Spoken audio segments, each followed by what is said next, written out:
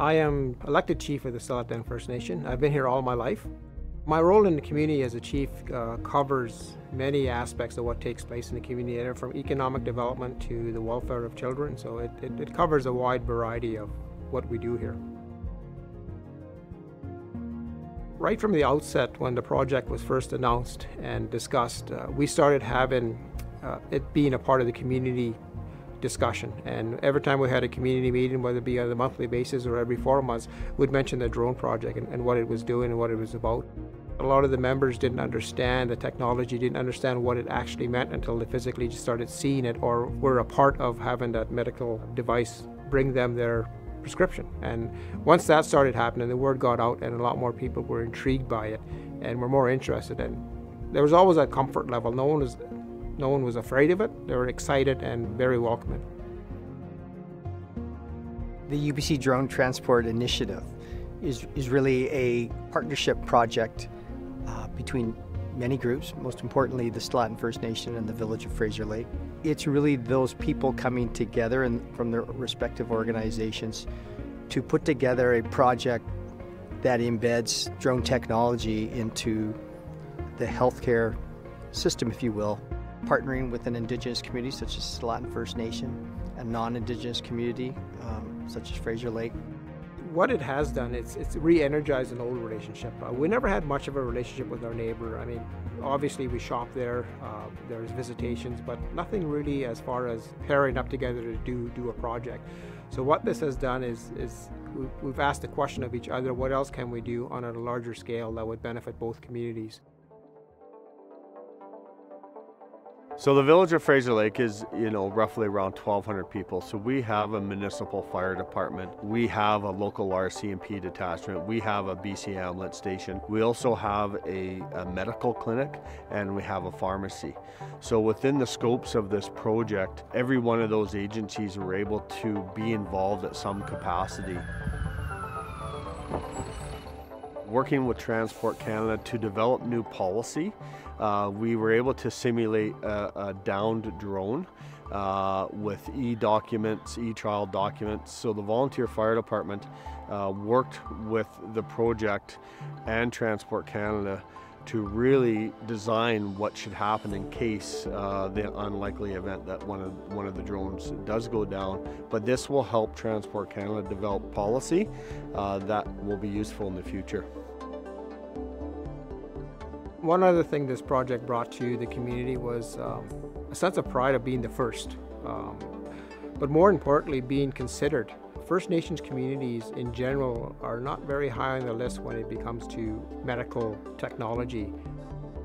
So what this does, it brings pride to the community. We're the first. We're kind of first step in the technology to bring this to other communities, and we're proud of that. We're proud of the fact that other communities are going to tap us on the shoulder and ask, how did it go? What's your thoughts? Do you think it's a good fit? And everything that we've seen and heard and done here would welcome them to say, you should do this, because it's a good program, it's a good project, and I think you guys would benefit from it. The community members, both in Fraser Lake and Tsilaten, really volunteered their appreciation and enthusiasm for this work. I think it became obvious that as the months ticked by, people's interest and positivity around the whole project grew, and people came to see healthcare providers like myself and wanted their prescription to be sent on a drone. That was really special. And so people saw themselves as being a co-creator in something new. And I think that, again, that was clear today in the closing ceremony of how the communities felt they were part of the DTI, of the Drone Transport Initiative. And that, I think, really sets us up well for translating the lessons learned to other communities in the future.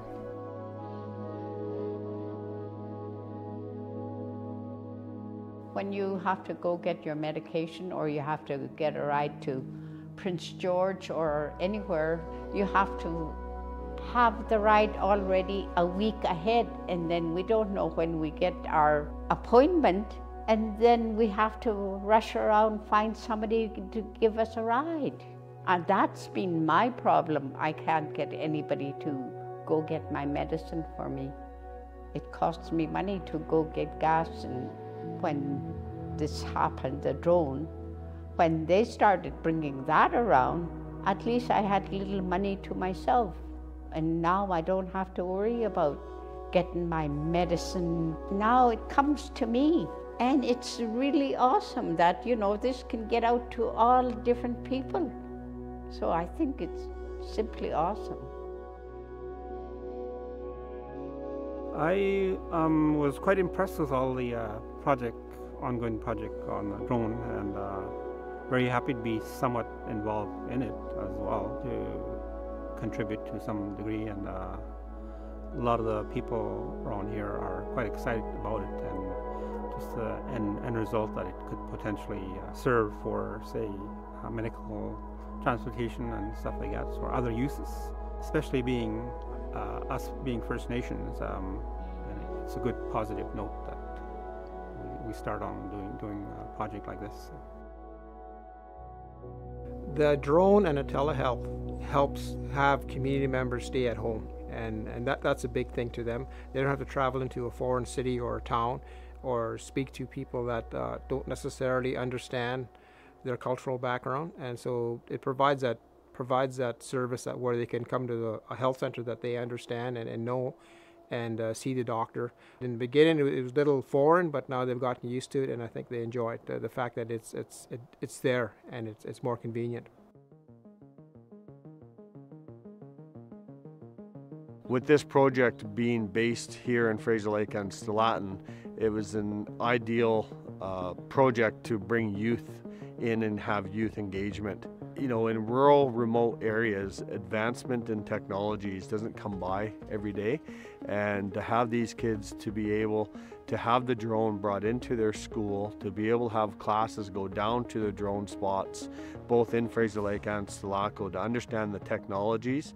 We also had a naming of the drone contest, which was great. We had lots of submissions, and the drone name was called Sky Medic, which was named by someone out of Mouse Mountain. And then we had a logo design contest where the logo for the project was designed, and that was won by a female student here right at Fraser Lake Elementary Secondary. You know, I was working yesterday in the community of Stellarton, writing prescriptions, sending them to the local pharmacy in Fraser Lake, and the drone was able to deliver them. That was something that couldn't happen last winter, for example. So I guess that's a really practical example how far we've come.